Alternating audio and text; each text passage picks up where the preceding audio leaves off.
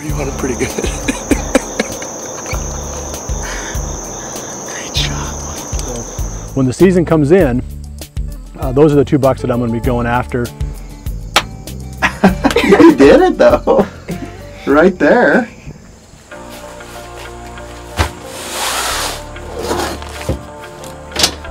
Well, September 6th. Jake and I are headed for the first hunt of the year. We're driving down to Kentucky. It's 7 o'clock now. We're going to be getting there about 1 o'clock in the morning. I could not be more pumped. Season opens tomorrow. Can't wait to get in the tree.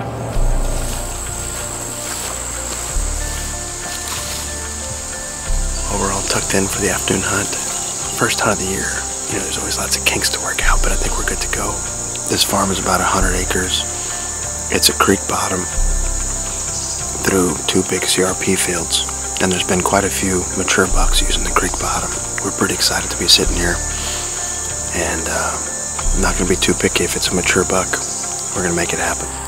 September 9th, Grant and I are set up for the afternoon hunt in the same set we've hunted the last 2 afternoons. Yesterday we got here at 3:30, and our primary target was standing under the stand right here. And the landowner has a cellular camera down here, and he got pictures of him again this morning, just after legal shooting, at like around 6 o'clock to 6:15. And so we know he's still in the area and not too far. I'm sorry. I'm having trouble connecting to the network.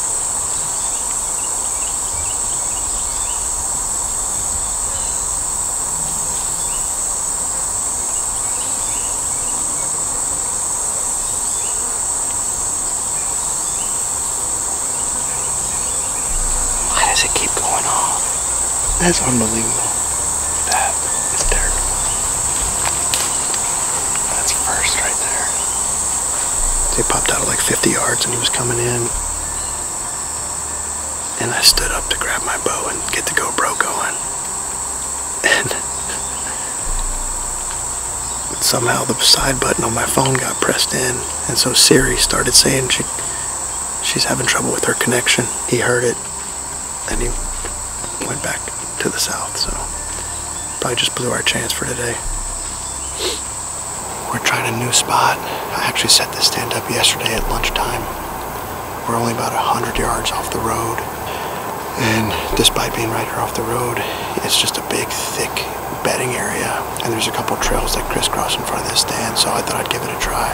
Pretty easy to just sneak in, quiet. We got in clean, and our wind is blowing back over towards the road.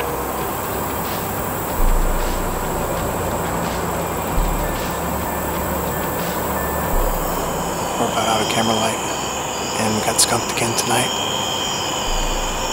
I know this heat's not helping us. I'm not sure how many more days I'm gonna hunt, but I think I might try this spot one more time in the morning, just because there was some morning activity on the cameras the very first hour. And then I was checking the forecast. I don't think the wind will be good for this spot again.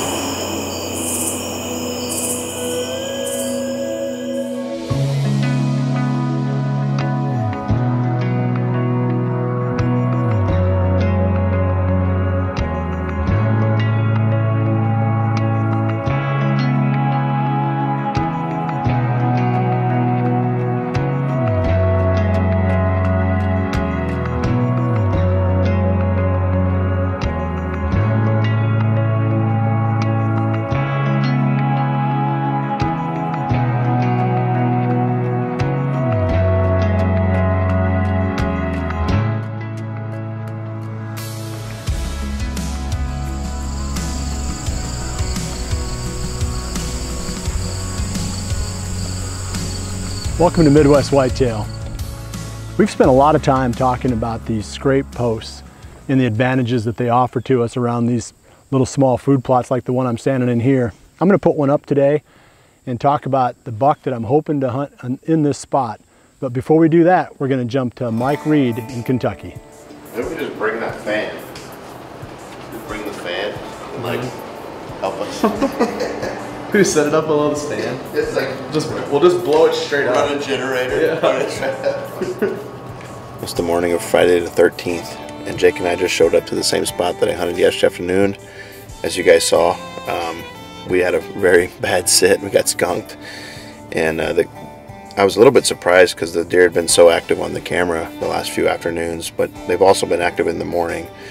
And there's one particular buck, a big 5x1 mature big bodied deer that's been showing up every morning, sometime between 30 minutes before daylight and 20 minutes after. And so we're here about an hour before he's been showing up. And this spot's just about 75-100 yards off the road, so we're gonna get out the truck here, get ready, and sneak in there, and hopefully he'll stay on the same pattern.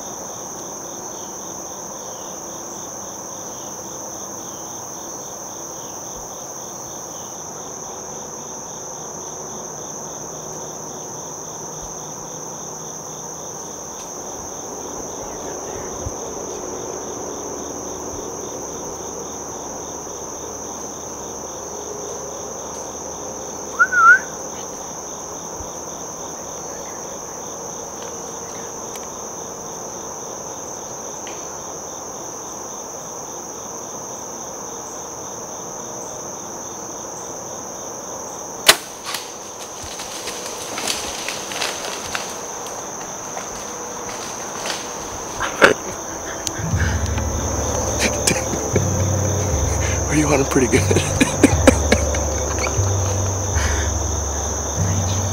Dude, he's down for the count right there. He's down for the count. I mean, as you can see in the pans, it is super thick right here. Not a spot you would normally think of hunting in early season. But the landowner ran cameras right here, and this is one of the bucks that was on it. He's hard-horned. He's a big 5x1 mature deer. None of them have big antlers like I mentioned yesterday, but this deer is the one that's been the most regular in the morning and on the camera pretty regularly, right at daylight. So we got in here at 5 o'clock this morning, an hour before sunrise. He got here to like 14 yards, as you can see. You couldn't see him, it's so brushy. And I think he heard us talking again, and as he started to slip away through the brush, I had one little opening. It was 31 yards, and I had a great look at his vitals, and I just tucked it in there. He didn't go 10 yards. I heart shot him. I could see him down in the brush over there. So it's pretty rewarding after grueling it out all week. We've been hunting 100-degree temperatures in the afternoon every day, and I was already contemplating. I wasn't going to sit here very long this morning and take the stand down. And we're going to drive to that other farm where the Siri buck was because he showed back up yesterday afternoon, but don't have to now. We can take this set down and go take a look at this deer.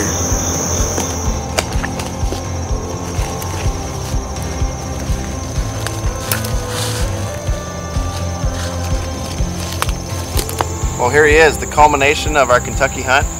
I couldn't be more pumped to have this mature buck on the ground. As you guys who have followed along this week have noticed, it's been a struggle. It's been really hot. We've had 100-degree temperatures. I was having a lot of fun on that one farm hunting that Siri buck and kind of building that story, but once I busted him out of there a couple times and we had hunted it 5 straight times, I felt like we had to make a move. We started pulling cards. There was mature deer in a few spots, and this was one of them. And I was a little bit nervous to hunt right here because it's so thick. It's difficult to film. Very, very thick, early successional growth, lots of saplings. And we're only about 100 yards off the road. I used the most recent information off the cameras to make a decision and come in and give it a try. So I actually hung this set 2 days ago at lunchtime and trimmed out a few shooting lanes. And then we came back in yesterday afternoon because they had been like clockwork in the afternoon down here. And we didn't see a deer. And I thought, we'll try one more time in the morning. This particular buck has been here almost every morning, and he's usually been here between 5:30 and 6:30, right around that first light. So a really cool buck, mature buck, one of the most mature bucks we've had on camera. Just a Shar-Pei neck here. Big 5x1, has some cool brow tines here. Looks like he might have busted his beam off in velvet or something. But I'd like to give a big thank you to the Noble family for letting me hunt their farm here in Kentucky. I really appreciate it. And also to my wife and kids. Lord knows I spent a lot of time thinking about deer hunting and out in the deer woods and planning for deer season, etc. I love you guys and I miss you. I can't wait to get back home and see you. We're gonna get this deer cleaned up and get packed and head back to Iowa. It's about 8.5 hour drive and I want to get back tonight because the opener for the urban zone is tomorrow. And so lucky for me, we can start game planning and get started hunting back in Iowa tomorrow, and then October 1st is right around the corner. Well, September 25th. And Belle and I are all tucked in for our first hunt of the year. It's youth season here in Iowa, and it's been open since Saturday.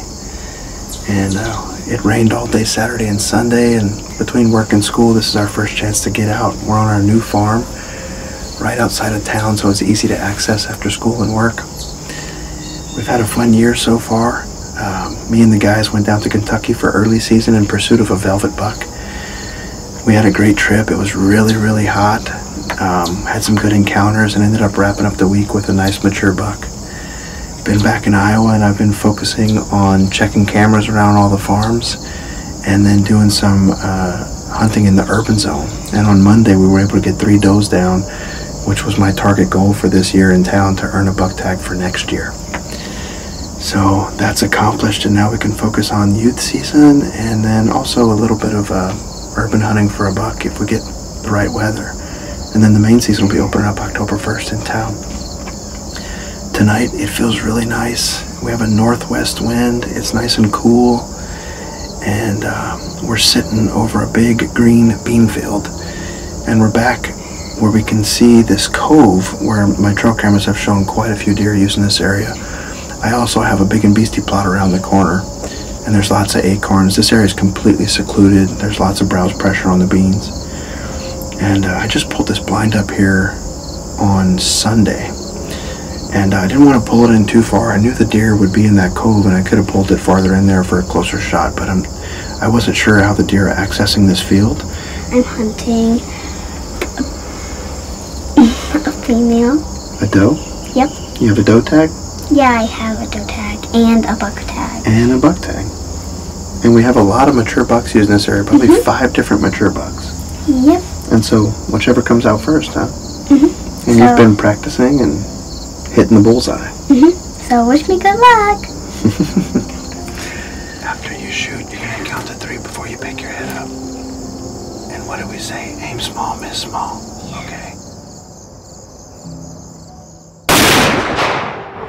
Look, her baby. You got her.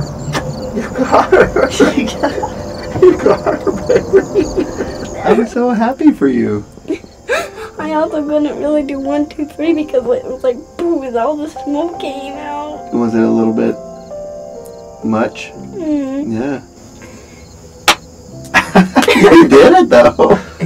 Right there. You want to call mommy? Yeah. Let's call her. I got one! I got a big nose! No way! I got one! We're gonna go look here pretty soon, okay? We'll call you in when we find it. Okay. Bye! Okay, sounds good. Love you. Bye. Bye.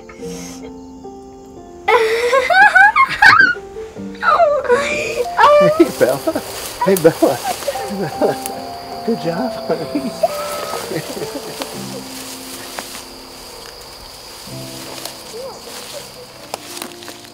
Pretty exciting, huh? Look how big her head is.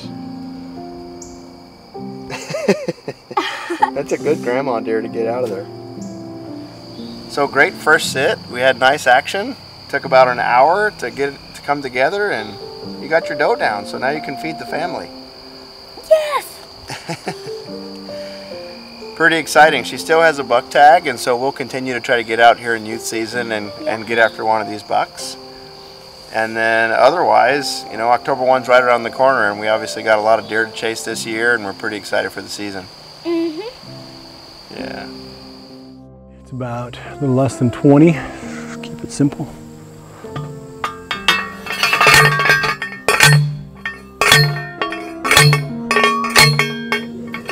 Normally we've been using these wooden posts and drilling holes in those and sticking a tree branch into the hole and then using deck screws and screwing the branch in place. But somebody sent me this thing. It's called a Easy Scrape Bracket. Pretty handy little item. All you need then is the T-post, and they're easy to drive in the ground. Makes a little bit of noise, but it's no big deal. It's a lot less permanent, pretty solid. You're not going to get rubbing, of course, because they're not going to rub this T-post. But if you're really just after the scrape branch, it's a really nice system for putting that in. So I'm going to go ahead and put the branch in and then position it. I mean, it's almost perfect right there. It's got a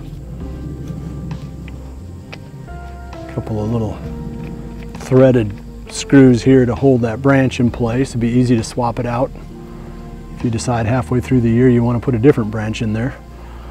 Okay, so that's pretty well set. The height looks good. I'm just going to lock that down. The whole idea in these little small food plots like this, or even bigger ones for that matter, even large ag fields, is to give the deer, the bucks in particular, a reason to come closer to your blind or to your stand. In this case, I'm set up about just a little bit less than 20 yards from that redneck blind. It's a small enough plot that you're normally going to get a shot in here, but that's not to say that a deer walking the length of it couldn't hug that other side and be 40 yards away. That's a lot tougher shot than 18 yards coming right over and checking this out. So in theory, over time, they start to adapt this as their scrape, and they just can't come in here without checking it each time. It makes a lot easier shot, you know, gets that body angle, perfect position, opens up the vitals. So that's why we've been doing this. You've been seeing a lot of people on Midwest Whitetail, whether it's on the main show or excuse me, or on the regional shows, the daily video blogs. We're putting these things out all over the place. Just a little bit different take on it using the T-post. The buck that I'm after here is the same deer that we saw here in 2017. It's a deer that we've called the Bladed 10. It's a Bladed 10. 3-year-old. Yep. He's definitely messed up. Just got all crap hanging on him. And even right behind his ears, all gouged. That's about his fastest speed right there. And when he came in here in mid-November 2017, he was tore up. I mean, his whole neck had a giant gash, probably almost 2 feet long, running the full length of his neck. And it was infected, it looked bad. He could barely walk. I thought for sure that deer was gonna die. And he did not die. We saw him again late season. We found, and basically he looked like death warmed over then. But we found sheds off him, and then he showed up again in 2018 as an 8-pointer. And we only saw him a couple times, got a lot of pictures of him early, saw him, you know, I think twice early in the season, and then nothing after that. And now he showed up again in this past summer as a 10 again. He looks almost exactly the same as he did back in 2017. So 2 years later, he hasn't really changed much. But that's gonna be one of our targets, probably the #1. And I do believe that he's living here. I did pick up some pictures of him up on top of the hill in another food plot that we call the Skinny Plot. And he was there in daylight quite a bit, which tells me that he's living close by. The Skinny Plot's not more than probably 300 yards maximum as the crow flies. And we had some pictures of him on other cameras too, but it was during the middle of the night, you know, well after, you know, dark. And in those cases, you figure the deer is not living right in those places. You know, he's having to travel to get there. So anytime you can get pictures of a buck during daylight, you got to figure you're pretty close to where that deer lives. So I think he's right here. When the season opens, we're going to hunt that deer either up in the Skinny Plot, if the wind is right for that, or down here in this little location and down in this bottom nearby. And our chances of getting on that deer are pretty good. I mean, I think we got a fighting chance on the Bladed 10. Another one is that big 8-pointer that we filmed back in August. He's been showing up pretty consistently on cameras, showing some daylight activity. We've got him narrowed down to 2 different spots where we think he spends most of his time. So when the season comes in, those are the 2 bucks that I'm going to be going after. I'll have some updates for you next week. Well, that's it for this week. We've covered, you know, some Some pretty good stuff here, and I hope you enjoyed it. And we'll see you right back here again next week for the next episode of Midwest Whitetail. And remember to always dream big.